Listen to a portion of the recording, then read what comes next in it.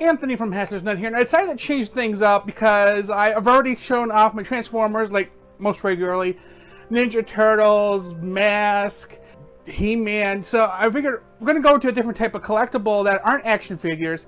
These Funko Pops and Nintendo Amiibos. Now, I'm not an avid collector of either. There's like very specific reasons why I would pick up any of these. And each of them, of course, has their own little story. Let's just real quick, I'll tell you who we got here. So first off, we have Mew here from Pokemon. Of course, then behind him, Mewtwo. Then over on the other side, we have the Blue Eyes White Dragon from Yu-Gi-Oh! And we have Toothless from the Dragons series. And then on the Amiibo side, we have in the back Mewtwo, and then next to him Charizard. In front of Mewtwo is Pikachu, and in front of Charizard is Lucario. That's right on the left, it's Link, Ken Masters from Street Fighter, Mario, Terry Bogard from the Fatal Fury series, and then of course in front of him is Falco from Star Fox. And as I said, I'm not really big into collecting any of these guys. I actually used to have a couple of other Pops, which I have since sold off, because I either got in the case of Ken, I got the Amiibo version, which is frankly just a lot prettier and a lot more versatile, or I didn't care for the character and it was like a gift, and I was like, yeah, you can keep it. So let's start with the Funko Pops, and so we're going to start collectively with Mew and Mewtwo. Now, the one thing I don't do is take them out of their boxes. While they, I guess, could, would be neat on display. I mean, even Mew has a display piece that holds him up in the air because he floats. I mean, relatively speaking, they are quite different sizes, yet they cost the same. That always was like weird, because characters, I mean, unless they're like those super sized ones they're selling now, they're typically a $10 to $12 MSRP. And the reason why I collect Mew and Mewtwo is because it goes back to 1997 or 98, where one of the toy companies released Mew and Mewtwo as collectible figures. Actually legit, 5 points of articulated, or in the case of Mew and Mewtwo, because they have tails, 6 points, I guess, figures. And my little brother and I went to the store, grabbed 2 boxes of 2 packs. I got Mew and Mewtwo, he got Bulbasaur and Pikachu. And because, I mean, the packs were, I think one was Bulbasaur and Mewtwo, the other was Pikachu and Mew or something, I don't know. But my little brother and I both are into in Pokemon. He's probably way more into it than I am, because I think he owns like the whole series on DVD or something. Anyway, as with pretty much most Pop figures, they do this thing where they give them all these big, lifeless eyes, which are super creepy, but that is their style. That's what makes them different. And of course, these guys are part of 2 different series. I got them years apart. And as you can see, I think I got them years apart. Maybe I got them a year apart. As you can see, the alternatives in Mewtwo series, of course, is Pichu, Vulpix, and Mr. Mime. And in Mew's, it's of course Ponyta and Raichu. And it's pretty much the straight thing. The weird thing, I don't know. These numbers, I don't know if they relate to the series, because obviously they haven't made 643 Pokemon characters. That always confused me. But these things are legit vinyl. They're pretty much just remolded and recolored records. There is no real articulation in any of these guys. So they're just simply collectible shelf warmers. That's what they are. So next up we have Toothless from How to Train Your Dragon.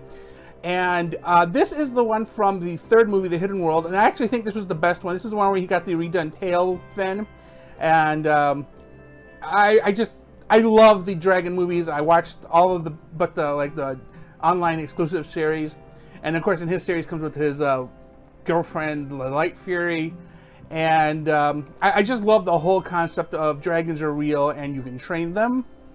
Then, of course, in the 2nd movie, somebody dies, and then the 3rd movie, Toothless goes on his own and gets up together with the Light Fury, and they have little dragons, and the ending is just wow.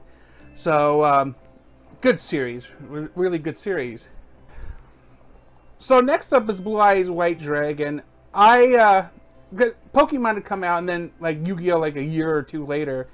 And I love this guy. I especially love the three-headed version, Ultimate Blue Eyes White Dragon. If you ever play the Yu-Gi-Oh card game, Ultimate Blue Eyes has a attack of 4,500 and 3,000 defense. This guy here, if I remember correctly, is 3,000 attack and 2,500 defense, which makes him way better than Dark Magician. But also characters in this series, of course, is Yugi, Kaiba, and Dark Magician Girl. I'm surprised Dark Magician wasn't here because these two go together, and then these two would go. Well, I mean, they still go together, but Dark Magician is Yugi's preferred monster. But the detail is awesome. I just like the way the teeth look. He's a tall boy. He's kind of as big as Mewtwo is. So I just really dig dragons in general. So Blue Eyes White Dragon's awesome. So getting into the Amiibo, I started with this guy here. This is Mario. He's I didn't get the gold one. The gold one was really hard to find. And by the time I did find one, I already had the silver one. I'm like, why do I need two Marios? And then, of course, this is the Mario Kart Amiibo. And he's just a nice, it makes me feel like I won second place. Historically, when we did Mario Kart events, I was typically a top racer. Same goes with Smash Brothers. Typically a top fighter. In the last 5-10 years, I've actually not been very good at either of the games, just because I'm adulting and I don't have time to play. So, but yeah, Mario is awesome because this character worked on both Mario Kart and Super Smash Brothers. So I have him trained to the max level, and of course you use him to unlock stuff in Mario Kart.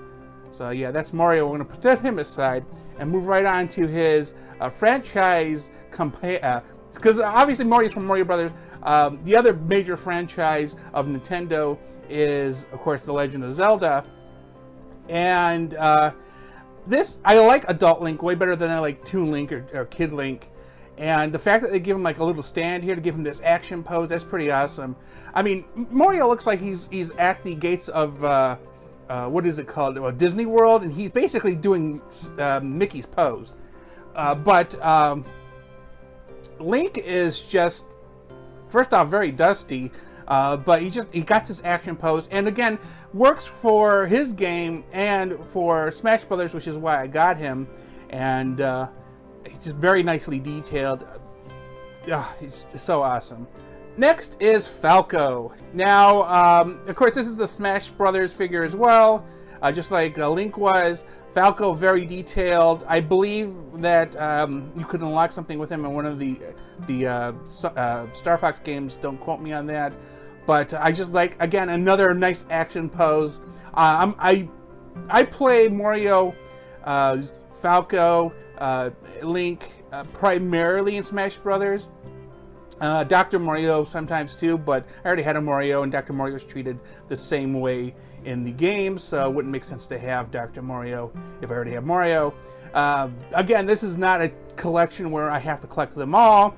It's just I have certain preferences on characters that I would like to see on a shelf. So I love the fact that he has a scouter on with his little mic. He has his pistol in his holster. He has a bomb on his waist. He's just very nice, actiony, just spectacular. One Up on Cancer is a nonprofit powered by gamers. It is a gaming community-based nonprofit 501c3 organization dedicated to direct financial assistance for adults in the United States undergoing cancer treatment. Simply put, if you or someone you know is an adult in the United States that has cancer treatment bills, One Up on Cancer wants to help. They do this by opening quarterly application windows where patients can apply for funds. If approved, One Up on Cancer will request the patient's medical bills and pay the doctors directly.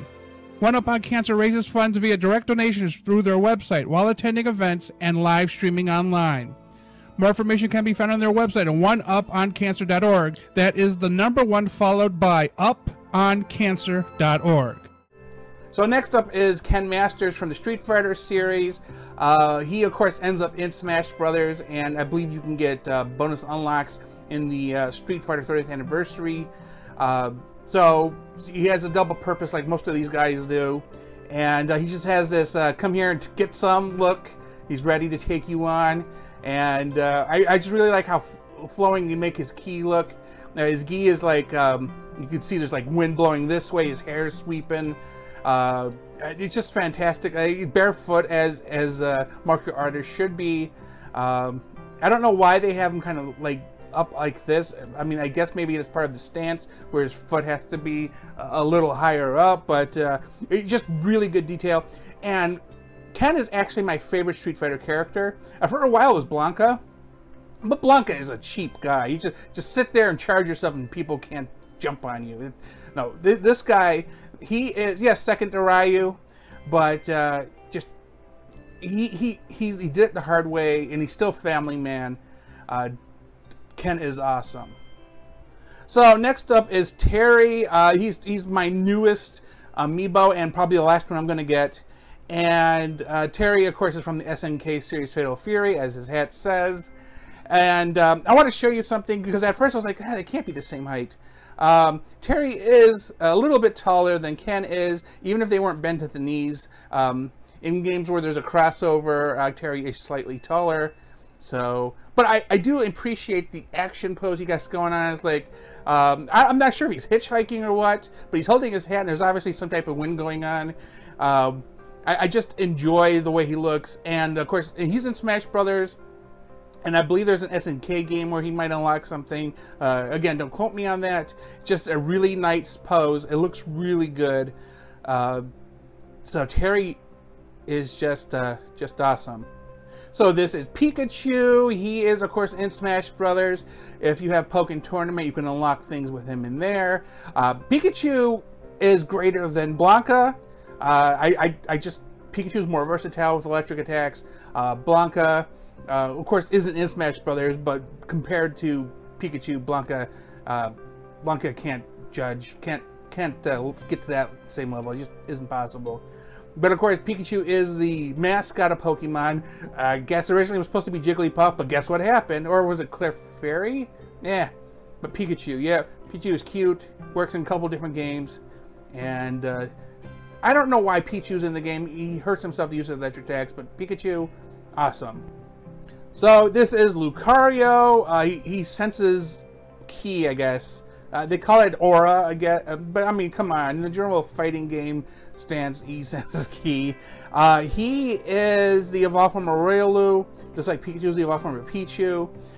But he does not evolve further, but he does Mega Evolve, where Pikachu evolves into Raichu. Lucario is in both Super Smash Brothers and Pokken Tournament.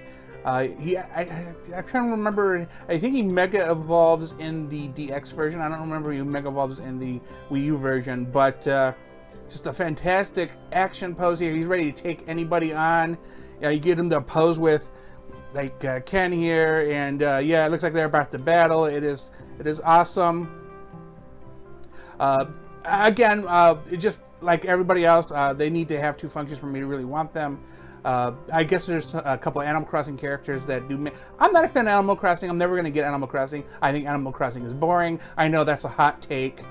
When I was in college, friends tried to get me to Animal Crossing. It just wasn't going to happen. Next up is Charizard. He is, like when I start Pokemon games, I started originally with Red, and I started with Charmander, who evolves into Charmeleon, and then into Charizard. And Charizard is a flying dragon, although when he Mega Evolves, I think the types change depending on which one he's doing, or maybe he becomes a dragon when he Mega Evolves. Otherwise, he's a flying fire type. This is embarrassing. I have forgotten. I'm just so used to using him for like starters and stuff that you know. How to put this?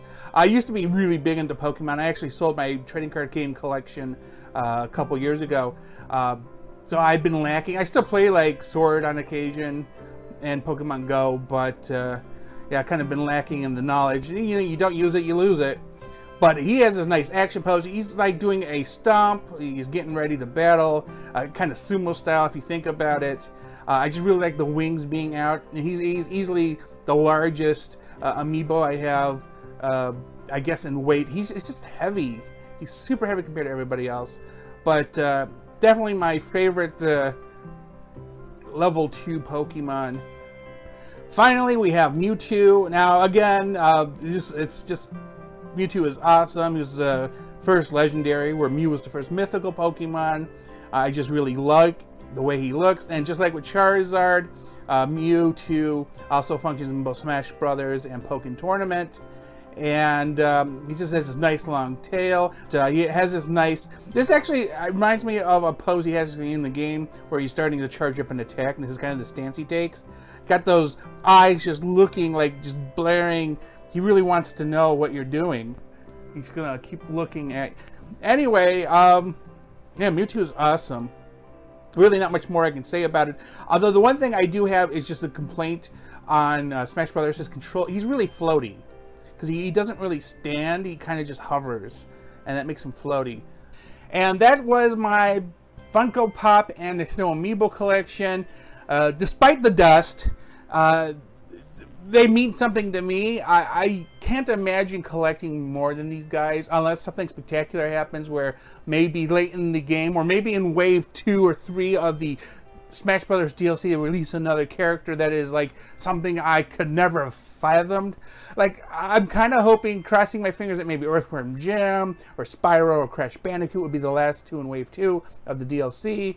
But that doesn't mean I'm going to go out and buy their Amiibo. They need to have some other tie-in, because otherwise I feel like I'm not getting my money's worth. These guys look great on a shelf. No doubting that. It's just that I need more functionality from them. Anyway, tell me what you think about Funko Pops and Nintendo Amiibos. Do you collect them? What do you have? Let me know. Leave a comment. Thanks for watching. Please remember to like and subscribe.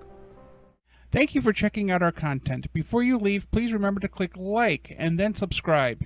If you want to receive notifications, do not forget to enable them by clicking on the bell. Then afterwards, check out our social media at HaslageNet and our website at haslage.net.